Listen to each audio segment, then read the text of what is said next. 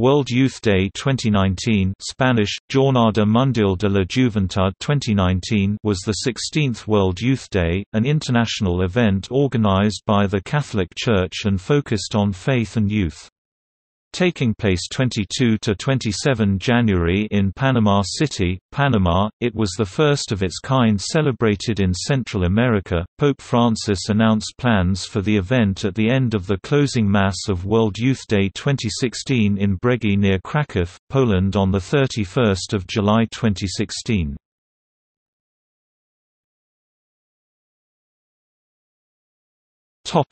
Theme. On the 22nd of November 2016, Pope Francis announced the theme for World Youth Day 2019, I am the servant of the Lord. May it be done to me according to your word. LK 138. The theme coincided with the goals of the 15 Ordinary General Assembly of the Synod of Bishops on Youth, Faith and Vocational Discernment, held in 2018.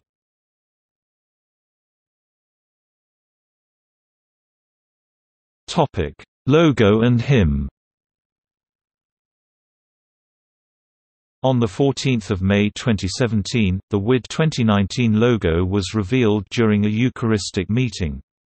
The design was chosen from 103 proposals submitted to the Archdiocese of Panama in a contest that was won by Ambar Calva, an architecture student. The Panama Canal appears as a symbol of the journey that pilgrims travel to Jesus guided by Mary. The Pilgrim's Cross also appears.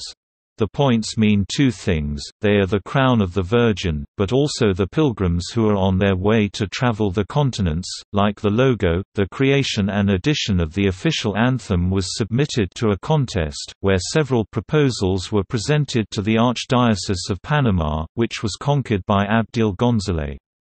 On 3 July, during the XLVII Bread and Wine Dinner held at the ATLAPA Convention Center, it was presented to around 3,000 people, along with the presence of Panamanian bishops and President Juan Carlos Varela.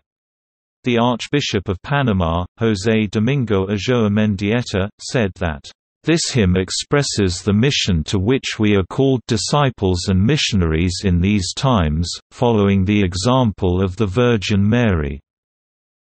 The hymn of the event was named Do It in Me, According to Your Word, and was launched by Archbishop Mendieta of Panama on 3 July 2017, in the Panamanian capital.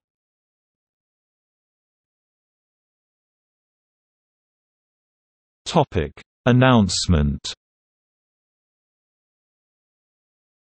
Pope Francis announced plans for the upcoming event at World Youth Day in Kraków on 31 July 2016. The President of Panama, Juan Carlos Varela, accompanied the announcement. Francis also said that he did not know if he would be on this journey as St. Peter's successor. I do not know if I will be in Panama, but Peter will be.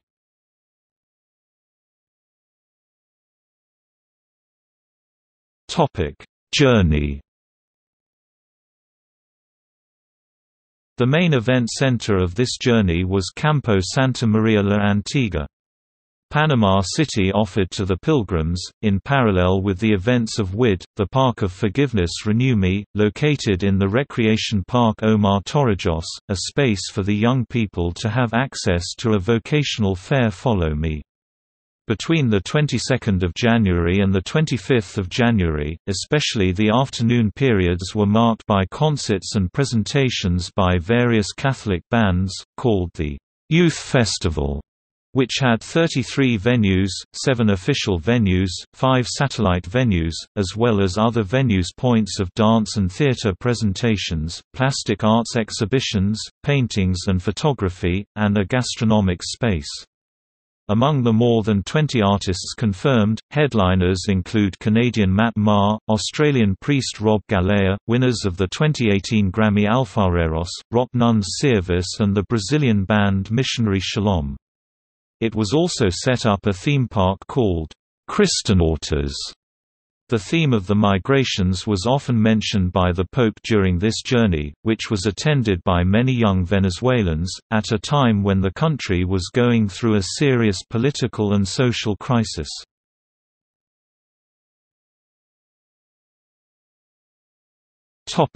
First day, the 22nd of January.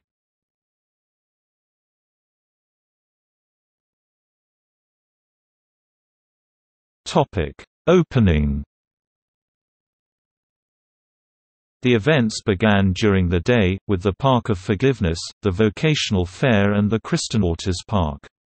It was celebrated the opening ceremony of the day, in the Campo Santa Maria la Antigua.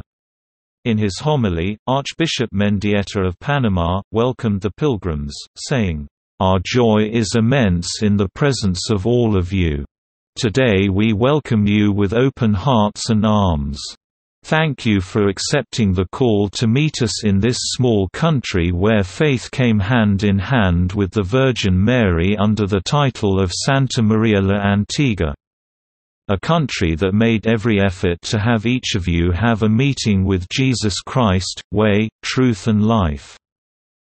The Archbishop recalled that Panama is the first diocese on the mainland of the Americas, where the Gospel was spread to the rest of the American continent, and spoke of gratitude to God for hosting this WID. Our people are ready to receive them, to share their traditions, multi-ethnic wealth and pluricultural, but in a very special way, share the joy of faith in a God who is acting among us in our personal and community history.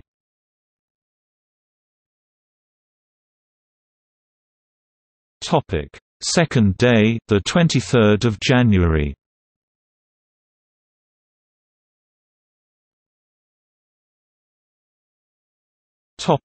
Catechesis. The first day of pilgrims' catecheses with the bishops took place. Pope's arrival to Panama. Pope Francis departed from Rome on 23 January, landing at Panama City Airport at 4:30 p.m. local time after a trip that included traveling 9,500 kilometers over 10 countries during 13 hours flying time. The Supreme Pontiff was received by the Panamanian President Varela, local bishops and about 2,000 young people, who sang the well-known phrase in Spanish, "This is the Pope's youth." No speeches or pronouncements were made, only the hymns of the Vatican and Panama.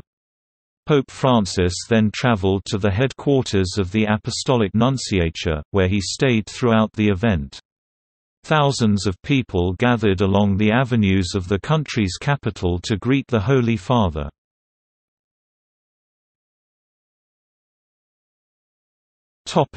Pardon Park.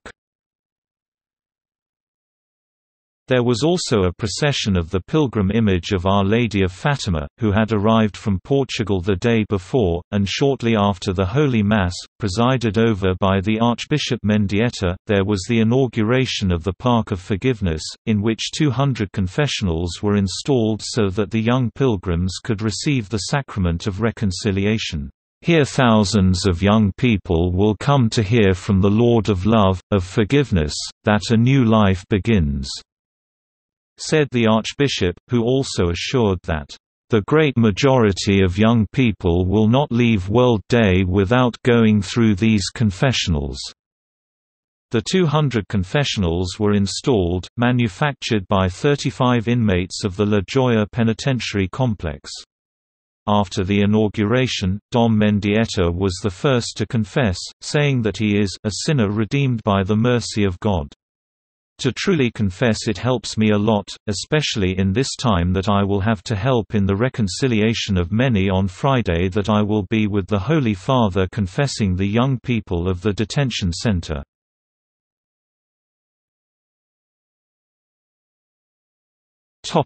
Third day, the 24th of January.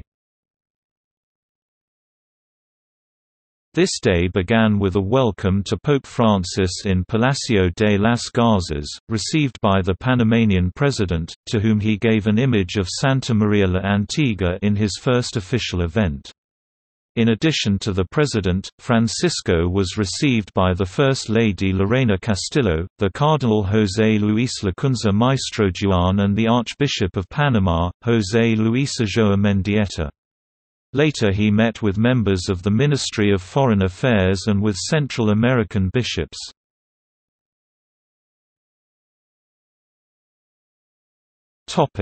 Catecheses. At the same time as the meeting of the authorities, the pilgrims of the journey met in their respective catecheses for the second day, whose theme was "Behold the Handmaid of the Lord."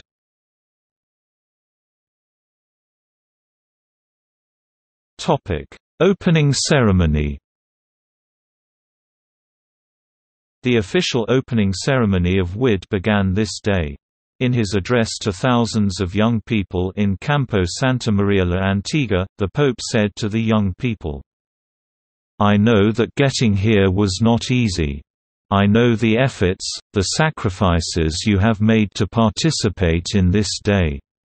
Many days of work and dedication, meetings of reflection and prayer, whose reward is, to a great extent, the way itself. The disciple is not only the one who comes to a place, but who starts with a decision, who is not afraid to risk and set out." Pope Francis to the youth in the opening ceremony.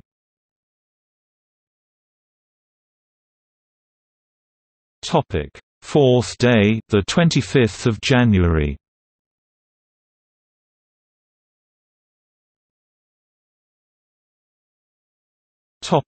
Catecheses.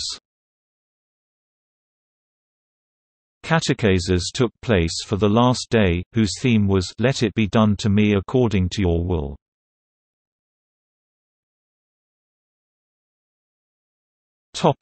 Las Garzas. The pontiff was with 180 young people deprived of freedom in the Center of Compliance of Minors, in Las Garzas. The Pope was welcomed by Archbishop Mendieta and the National Director of the Institute of Interdisciplinary Studies, Emma Alba Tejeda. The young people presented to the Holy Father the song, "The Prayer of the Poor." Francis also heard a testimony of the intern Luis Oscar Martinez. "My life has been difficult. When I was 1 year old, my father abandoned my mother. She went on in the battle of life, not just with me, but with my sister and my brother. When I was growing up, I felt that something was missing, that there was an emptiness within me. Today I know that this missing something was the voice of a father who guided me with love. In 2015, God touched my heart and made the decision to accept Christ as my Lord and Savior. That day I had Father again. But some time later I tripped and committed a crime. I did not imagine that would have serious consequences, like losing part of my family, my studies and being in a place like that. I would also like to thank you. I thank him because, as a servant of our Lord Jesus, I wanted to enjoy listening to a young man deprived of his freedom.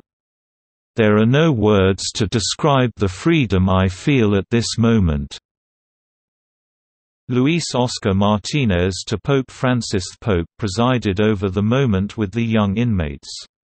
He emphasized the Gospel of Luke chapter 15 verse 2 in the homily when the Pharisees and scribes attempted to disqualify Christ by sitting at the table with those who were considered sinners. Jesus is not afraid of approaching those who, for innumerable reasons, carried the weight of social hatred. As in the case of publicans, let us remember that publicans were enriching themselves by robbing their own people, provoking much indignation, or the weight of their guilts, errors, and deceit, as in the case of those who were known to sinners.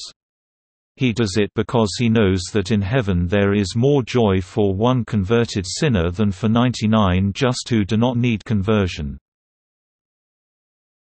By eating with publicans and sinners, Jesus breaks the logic that separates, excludes, isolates and falsely divides between good and bad. Homilia of the Pope to the inmates of Las Garzas. After the penitential liturgy, some of the young people deprived of their liberty were able to confess to the Holy Father and some bishops. The Pope also greeted another 30 detainees who participated in the manufacture of the 250 confessionals used in WID Panama. Pope Francis gave an iron sculpture of Christ on the cross outlined by olive branches to the inmates.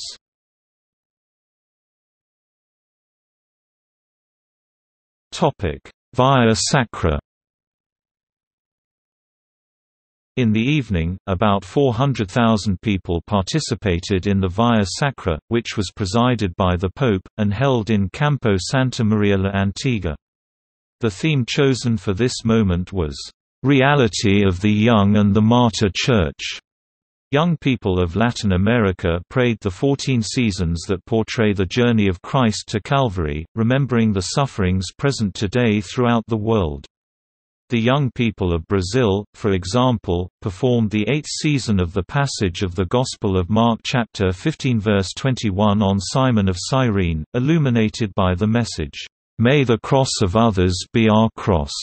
Let us be united and take with love the immense cross of the world," which asked that young people who feel defeated should not lose hope. In his reflection, the pontiff said, "Jesus's path to Calvary is a path of suffering and solitude that continues in our day. He walks and suffers on so many faces that suffer the satisfied and numbing indifference of our consuming and consuming society, which is ignored and ignored in the pain of his brothers. We too, friends of the Lord, let ourselves be carried away by apathy and inactivity. So many times he defeated us and paralyzed conformity. It was difficult to recognize the Lord in the suffering brother, we looked away, not to see, we take refuge in the noise, not to hear, we cover our mouths so we do not scream. Be a friend in victories and glory, in success and in applause. It is easier to be close to those who are considered popular and winning." Reflection of Pope Francis on the Way of the Cross. Conclusion of the beautiful speech of the Pope was, "We want to be a church that supports and accompanies, who knows how to say, 'I am here,' in the lives and crosses of so many Christians who walk beside us." Papa Francisco on the Via Sacra.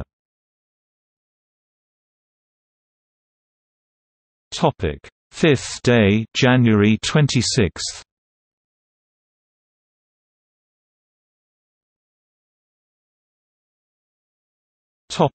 Basilica. Pope Francis presided in the morning the Mass consecrating the altar of the Cathedral Basilica of Santa Maria la Antigua. The priests, consecrated men and lay movements of Panama participated in the Mass. During the celebration, the Pope performed the rite of dedication of the altar of the cathedral, where relics of 3 Latin American saints were placed, Saint Rose of Lima, Saint Oscar Romero, Saint Martin of Porres, and a Polish saint, Saint John Paul II. With this liturgical act, this one became the first cathedral of America whose altar was consecrated by a pontiff.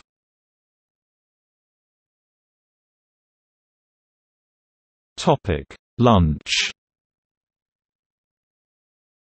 In the afternoon the Holy Father had a private lunch in the major seminary of St. Joseph with a group of 10 young people who participate in WID, 5 boys and 5 girls, of different nationalities representing the 5 continents.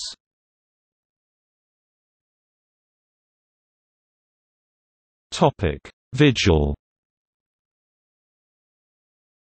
After that, at night time, ending the day, the Pope presided over the vigil with about 600,000 young people in Campo São João Paulo II. The pilgrim image of Our Lady of Fatima was present throughout the event.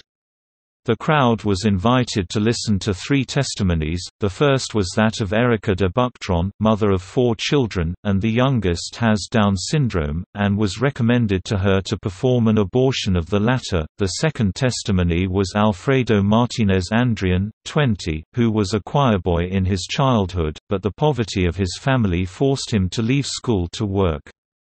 He fell on drugs and was arrested. Finding help at the St. John Paul II Foundation. Finally came the testimony of 26-year-old Nermeen Odda of Palestine, who recognized that although she was baptized because of where she lived, she thought it better to be away from Christianity. However, at World Youth Day 2016, she discovered the love of Jesus. Later, through books like Confessions of Saint Augustine, she strengthened his faith. After the testimonies, Francis gave a speech, assuring the youth, "Mary is the influence of God." With a few words, she knew how to say yes, trusting in the love and promises of God, the only force capable of making all things new. Discourse of Pope Francis at the Vigil.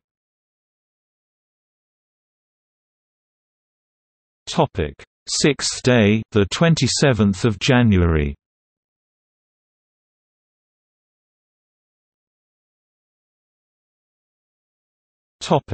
Closing Mass.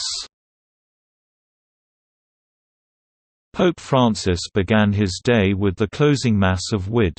At the beginning of the celebration, the Pope was received by Archbishop José Domingo Ulloa Mendieta, who thanked the opportunity given to the country to organize this edition of Wid.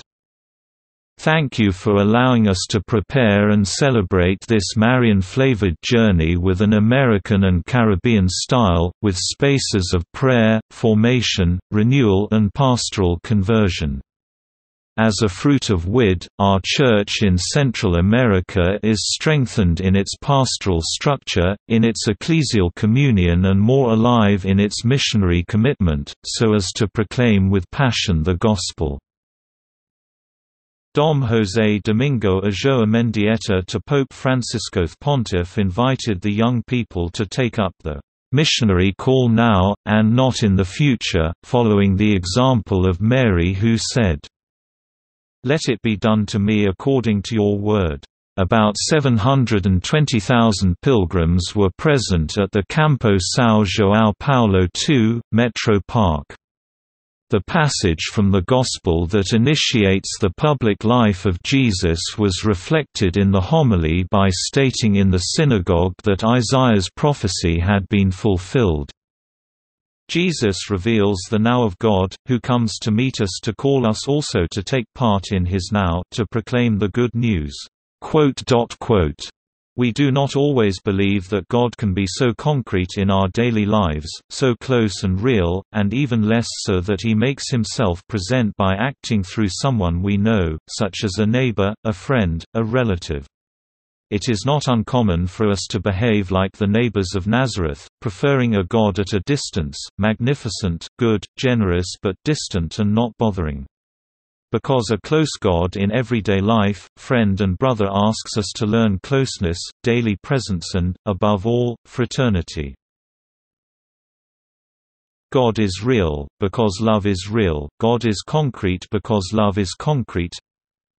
Homilia of Pope Francis at the closing Mass of WID 2019. At the end of the Mass, the Pope prayed to Our Lady, delivering the young people of the whole world, and said goodbye to the pilgrims, announcing the site of the next WID, in 2022, in Lisbon, Portugal.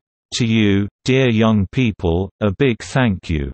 Your faith and joy made Panama, America, and the whole world vibrate. We are on the way, continue to walk, continue to live the faith and share it. Do not forget that you are not tomorrow, you are not the however, but the now of God. The site of the next World Youth Day has been announced. I ask you not to let it cool what you have lived in these days.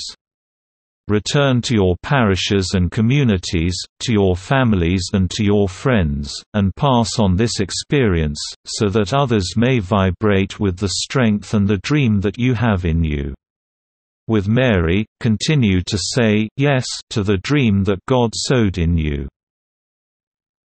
WID 2019 closure by Pope Francis. Present at this Mass were the Presidents of Panama, Juan Carlos Varela, of Costa Rica, Carlos Alvarado, of Colombia, Ivan Duque, of Guatemala, Jimmy Morales, of El Salvador, Salvador Sanchez Serén, and Honduras, Juan Orlando Hernández.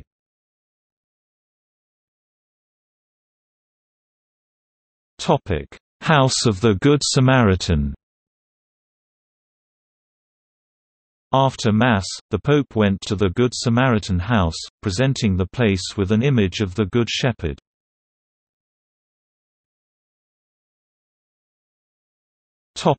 Meeting with volunteers and farewell. In his last commitment in Panama, finding the 19,500 volunteers of the journey, the Pope made a speech with which he concluded his visit to the country. 3 of these young people made a brief address to the Pope, expressing their experiences of volunteering and participating in WID. Archbishop Mendieta also presented a brief message, thanking the Pope for his example and assuring the prayers of the pontiff, "Count on the prayer of this youth," he said. After the speech, the Pope also took leave of the authorities, and after, embarked back to Rome.